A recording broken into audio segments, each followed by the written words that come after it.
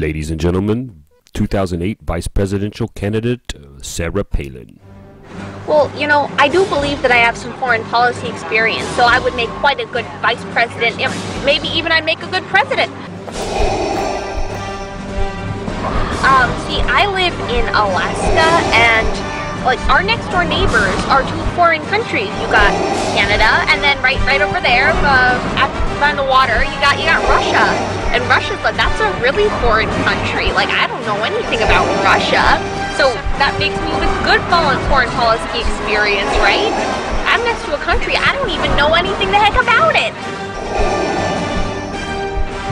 So yeah, Putin. Who the heck is he? I know that he's gonna rear his head someday, but I don't know nothing about him. Alright, so see you later. Wink wink, wink wink.